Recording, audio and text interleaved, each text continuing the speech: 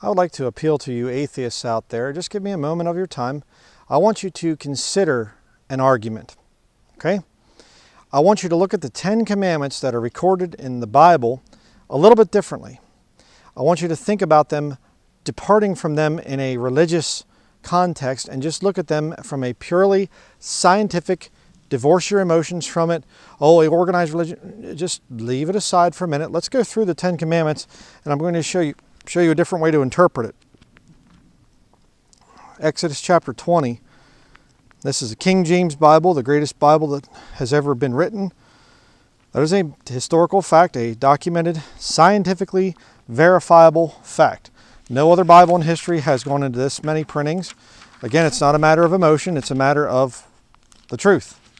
The most published book in the history of the world is the King James Bible, which first came out in 1611 as the authorized version, more commonly called today the King James Version, or the King James Bible, as I prefer to call it. Let's start out here. We're going to go through the 10 commandments, and I'm going to give you a different way of interpreting this that even you could agree to if you are truly logical and scientific. Please bear with me.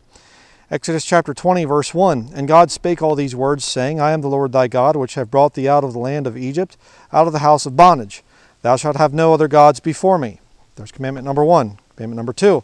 Thou shalt not make unto thee any graven image, or any likeness of anything that is in heaven above, or that is in the earth beneath, or that is in the water under the earth. Thou shalt not bow down thyself to them, nor serve them, for I, the Lord thy God, am a jealous God, visiting the iniquity of the fathers upon the children unto the 3rd and 4th generation of them that hate me, and showing mercy unto thousands of them that love me and keep my commandments.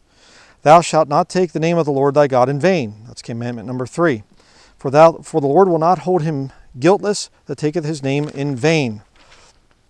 Remember the Sabbath day to keep it holy. There's number 4. Commandment number 4. 6 days shalt thou labor and do all thy work, but the 7th day is the Sabbath of the Lord thy God. In it thou shalt not do any work, thou nor thy son, nor thy daughter, thy manservant, nor thy maidservant, nor thy cattle, nor thy stranger that is within thy gates. For in 6 days the Lord made heaven and earth, the sea and all that in them is, and rested the 7th day. Wherefore the Lord blessed the Sabbath day and hallowed it. Okay, here's commandment number 5. Honor thy father and thy mother, that thy days may be long upon the land which the Lord thy God giveth thee. And then you have 6 through 10 coming in rapid succession here. It says, thou shalt not kill, thou shalt not commit adultery, thou shalt not steal, thou shalt not bear false witness against thy neighbor, thou shalt not covet thy neighbor's house, thou shalt not covet thy neighbor's wife, nor his manservant, nor his maidservant, nor his ox, nor his ass, nor anything that is thy neighbor's. Okay? If you're a very young man or woman out there, you might not understand that ass is the Bible word for donkey. Okay, just to clear that up, you might not understand that, just to make that clear. But now let's look at this thing, and let's just say, let's forget that the Bible is a religious book used by religion. Forget that. This is a historical document. That cannot be disputed. That is a scientifically verifiable piece of evidence. This book has manuscript evidence that underlies it and everything, extant Greek and Hebrew manuscripts that go back for thousands of years. There's no question that the Bible is a historical document. Now let's think about this. Commandment number 1, thou shalt have no other gods before me. Now, divorcing religion from that, wouldn't it be nice if there was only one God? Do you realize what that would do? That would get rid of all religious divides and disputes and whatever else, because there'd only be one God. There wouldn't be Buddha and Allah and Jesus and, and down through the different ones. Just one God. Thou shalt have no other gods before me. Wouldn't it be good if all people could just agree to just have one God? Would that be that offensive to you as an atheist? See, I want you, the whole purpose of the study, I'm just going to spoil it right up front. The whole purpose of this study is to get you to realize your problem's not really with this book. You can look at this book as a historical document. You can look at this book and say, there's some really good things in there, some moral things that are good. And the Bible records some evil things that people did in the past that were horrible. You can look at it as a historical document. See, your problem's not really with the book. Your problem's with the hypocrites in the church buildings. And you know what? They're my problem too. I don't like them either. But you see, I don't take it out on this book. I accept this book for what it is. I understand the book. I read the book. I believe the book. Let's look at the second commandment. Verse 4, thou shalt not make unto thee any graven image of any likeness of anything that is in heaven above, or that is in the earth beneath, or that is in the water under the earth. Thou shalt not bow down thyself to them, nor serve them. And it goes on. Okay? Divorcing religion from fact here. Wouldn't it be great if there were no religious idols anywhere? There's no pilgrimage to Mecca and Medina and the holy city of this and St. Peter's Basilica, and you go in there and you do the Stations of the Cross, and you go and you crawl on your knees, you know, up to see a little baby doll that Mary appeared to a little girl at a well and said, here you go, you know, and now you can have it enshrined in a glass case up there, and there's armed guards up there, you know, go say your special rosaries to the idol. Wouldn't it be nice if people actually followed the second commandment? I mean, honestly, seriously, be honest with yourself. Wouldn't it be nice if there were no religious statues? No idols? Wouldn't that be a nice world? I mean, isn't that kind of what you're trying to achieve? You know, maybe you shouldn't be taking down the 10 Commandments monuments and things like that. Maybe you should actually interpret them as they should be interpreted. Just as a plain logical thing. Hey, we're not supposed to have religious statues. No idols.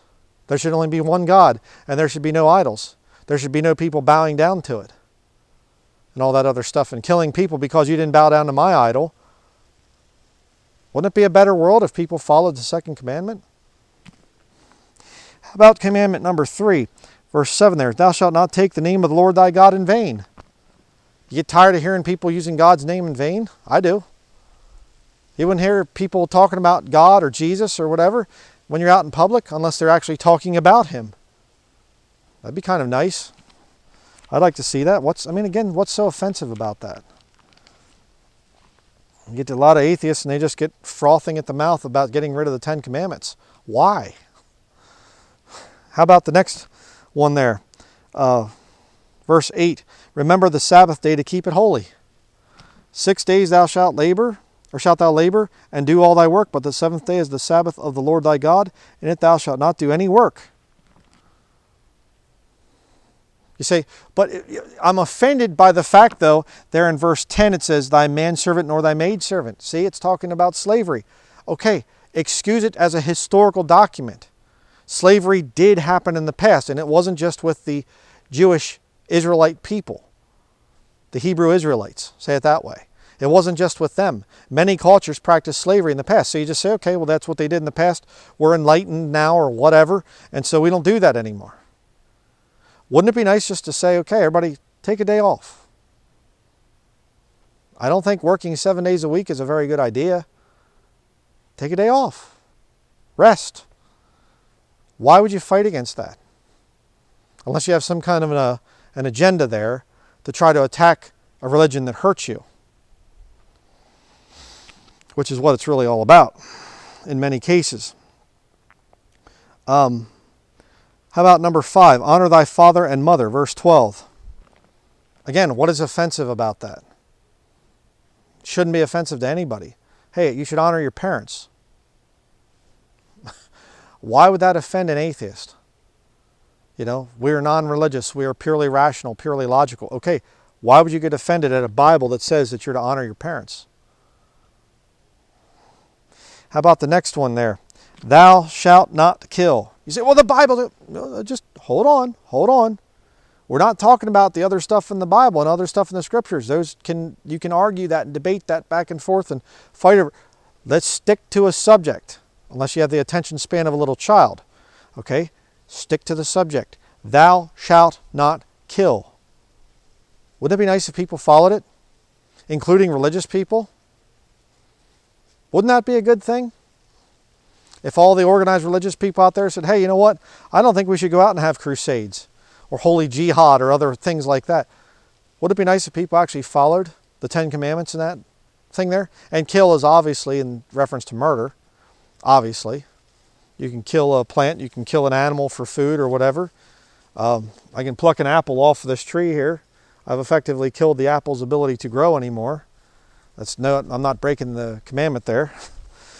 But number 7, thou shalt not commit adultery. What's wrong with that? Well, I like to cheat and whatever. You like to go through court and you like to go through divorce and all the other stuff? I would certainly hope not. Let me turn the page here.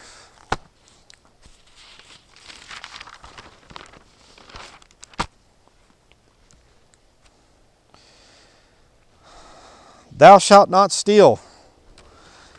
Commandment number 8. Thou shalt not steal. Again, why would you fight against that? It's kind of an odd thing to fight against. How about thou shalt not bear false witness? Again, why would an atheist, a scientific, rational, logical person, fight against the thing of a commandment saying don't lie to people? Do you have a problem with lying or something? I mean, in terms of you yourself, do you like to lie to people? Kind of weird. How about thou shalt not covet? And it goes down through the different things there. You're not to covet things that aren't yours. Be satisfied with what you have. What's wrong with that law as a moral law? Shouldn't be anything wrong with that. So why is it that atheists reject the 10 Commandments? Well, because of what we'll find over here in the New Testament, Galatians chapter 3.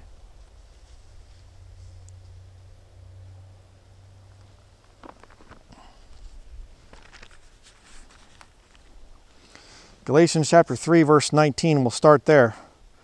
Wherefore then serveth the law? What's the purpose of the law, the 10 Commandments? It was added because of transgressions, till the seed should come to whom the promise was made, and it was ordained by angels in the hand of a mediator. Now a mediator is not a mediator of one, but God is one. Is the law then against the promises of God?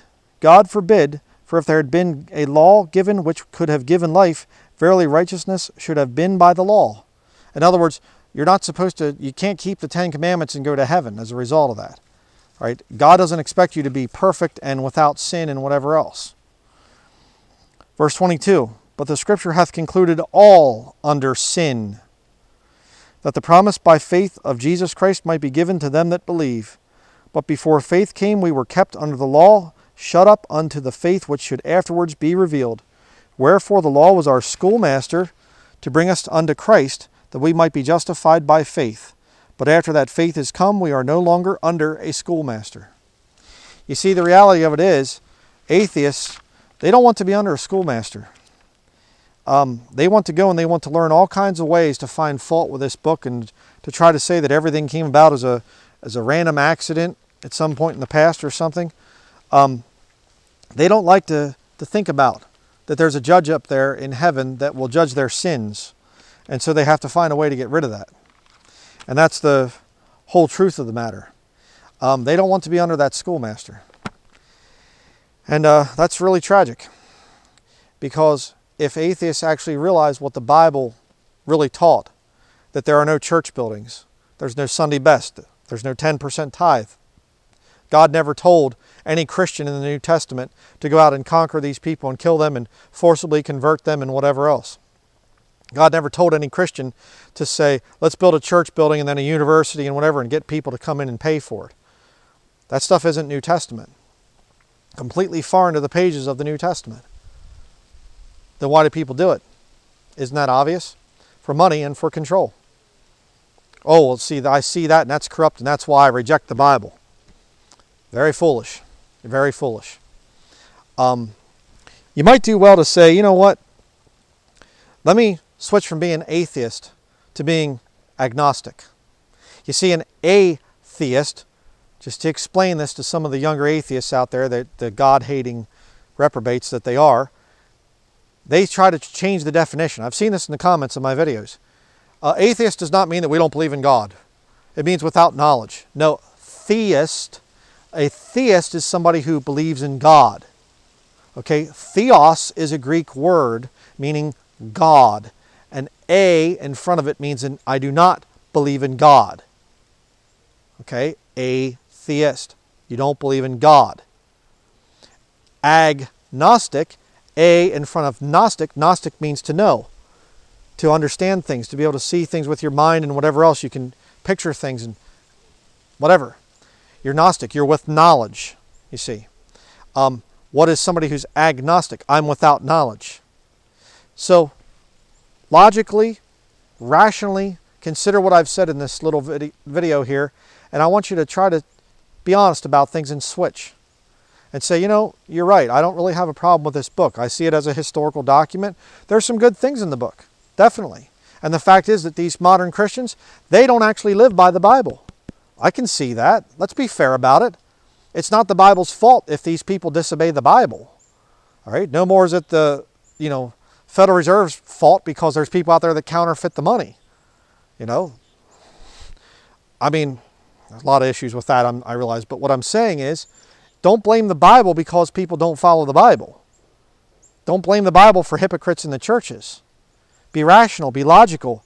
And my challenge to you out there, if you're an atheist, switch from being an atheist to being an agnostic. And just say, quite frankly, I don't know. I don't know. I'm going to remain open-minded about this. I'm not going to be some frothing at the mouth, God-hating. As soon as I see a Christian, no, don't do that.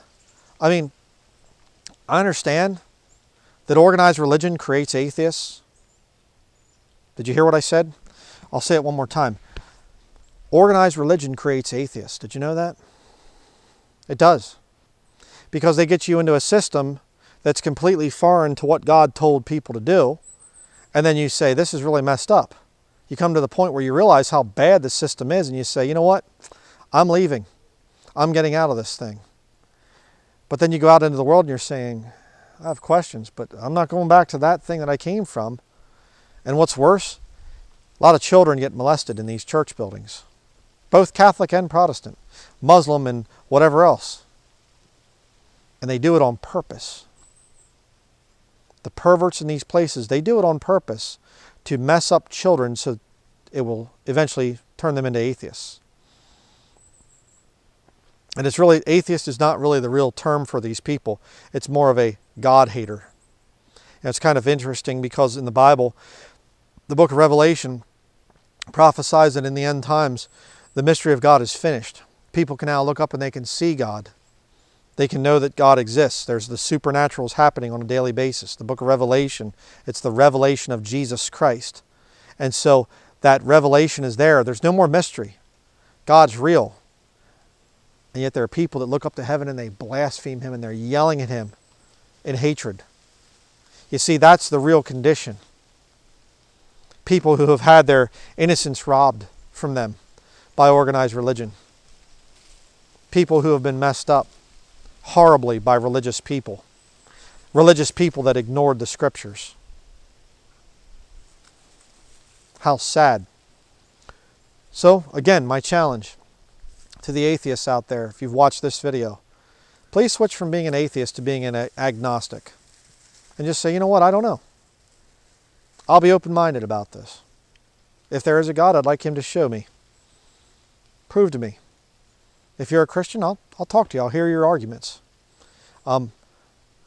Remember, this ministry is hated by, I'd say my worst enemies are actually other Christians, professing Christians.